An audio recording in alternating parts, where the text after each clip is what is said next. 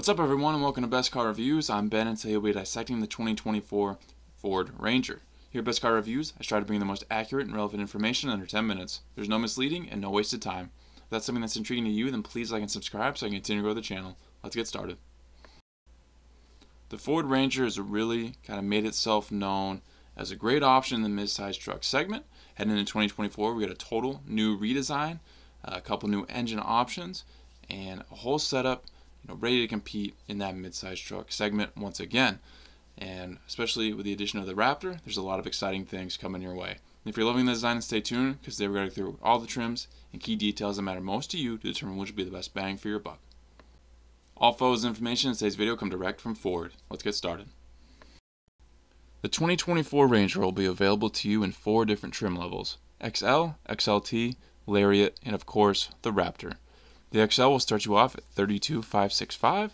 Raptor will start you off at $55,365. So, across these 4 trim options, you have price differentiation, about $23K. So, a big difference there, and hopefully there's an option within that range that you'll love and you can afford.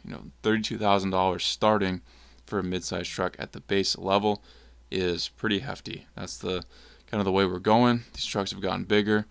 They're definitely, seems like they're the size of what full size used to be, and as with that, the price goes up, which is unfortunate. Engine options: standard engine on those first 3 will be a 2.3 liter inline 4 EcoBoost, 270 horsepower, 310 pound-feet of torque. You can option in the more powerful 2.7 liter V6 EcoBoost, giving you much more power. Well, relatively speaking, 315 horsepower, 410 pound-feet of torque. The torque increase is quite hefty. And that Raptor will give you a 3 liter V6 stolen from the Bronco Raptor, giving you 405 horsepower, 430 pound-feet of torque. So a lot more power with the Raptor than certainly that standard engine. All will be paired with a 10-speed automatic transmission, said to be very smooth. When you look at the drivetrains, you can get those first 3 trims in this 2-wheel drive format as well as 4-wheel drive. Raptor, of course, 4-wheel drive is standard. MPG's official numbers aren't out, but based off the engines, their estimates will be falling in the range of 19 city to 26 highway, obviously depending on which one you get, and honestly what your tire setup is. If you get that Raptor, you got some beefy off-road tires, it's going to knock down your MPGs. Let's go through the released pictures of this Ranger while we talk about the features.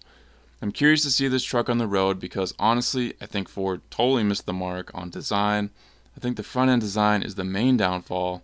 Just not feeling the headlight and grille design, but maybe that will change, and maybe once I see it on the road it'll change. But honestly, I think the current look of Ford trucks in 2024 seem to be less attractive than previous years, in my opinion of course, but it doesn't mean they aren't very capable trucks, and certainly doesn't mean everyone shares my thoughts as well. The Ranger for 2024 has become 2 inches longer and 2 inches wider than the previous generation. Yes, we all know what Michael Scott would say right now. The new gen also has 1.5 more inches of ground clearance. Super Crew Cab cabins are what's available for now on all trims. All Rangers, minus the Raptor, are rated to tow up to 7,500 pounds, which isn't stellar, but you aren't buying this truck anyway to tow your 20,000 pound yacht. Payload is rated at 1,800 pounds for the 4-wheel drives and 1,700 pounds for the 2-wheel drives. Outboard mounted rear shocks promote comfort and control off-road and on. Performance LED lights for superior night visibility and give you the power to blind everyone else on the road.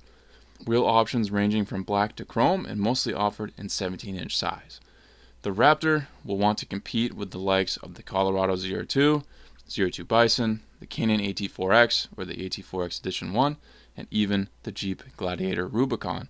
To do that, it brings you reinforced boxed frame, 2.5-inch Fox live valve shocks, a Watts Link rear suspension, locking front and rear differentials, which note on that is a significant feature to have, that front locking diff that will certainly increase its likelihood of competing with that competition very well.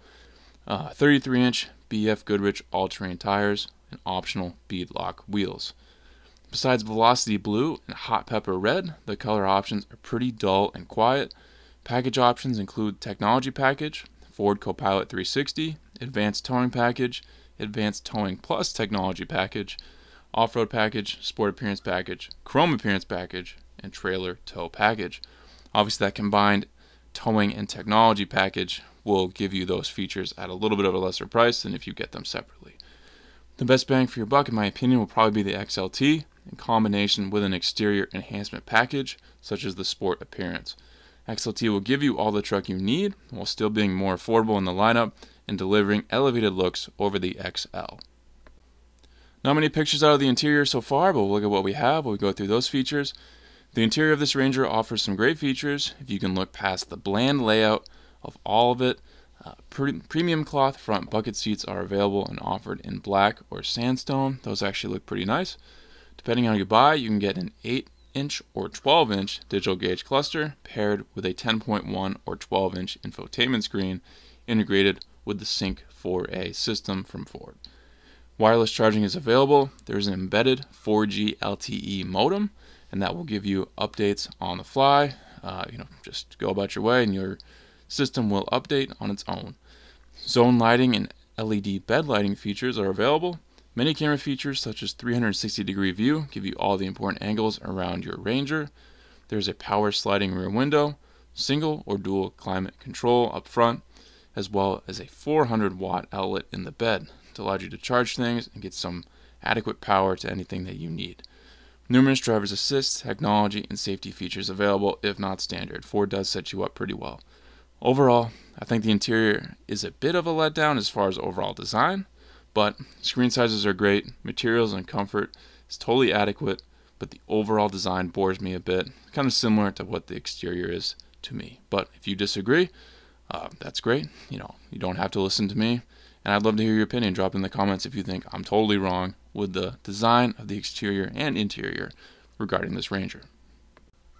Overall, guys, I'm seeing a lot to like about this 2024 Ranger, but a big deal for me is certainly the design. And when you're looking at the competition of this Ranger, the new designed Colorados, the newly designed Canyons, and obviously the Jeep Gladiator, those are the big three going up against this.